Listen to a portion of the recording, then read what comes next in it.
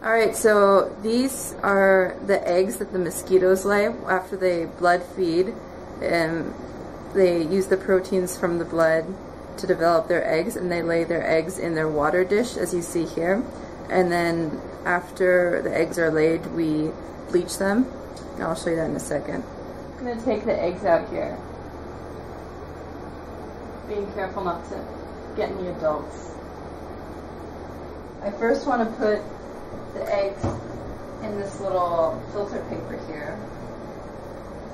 And put that in here. And this is for a vacuum pump, so I'm going to attach the vacuum pump to here, and it's going to suck the air out so the water goes through the filter paper and the eggs stay on top of the filter paper.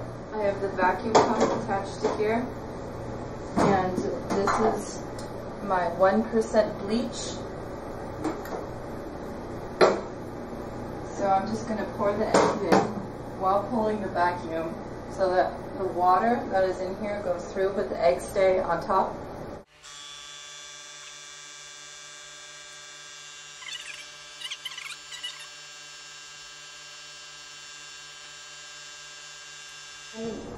We're supposed to let the 1% bleach sit in here for 1 minute. So I'm just going to pour it in here and keep it at a decent level for about 1 minute.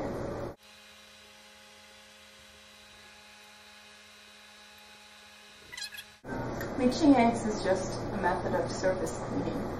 So if there's anything bad on the surface of the eggs, either from the mother or from the water itself, the bleach will clean it off. It generally is thought to help the health of the adults resulting from the eggs. So now I'm going to turn back on the vacuum pump, sucking the bleach water back down, and I'm going to rinse it twice with water.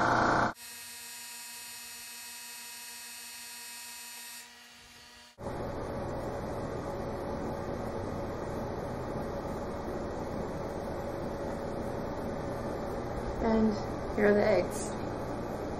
There's an adult in there I should have got out, but otherwise. So now we put these into trays over here.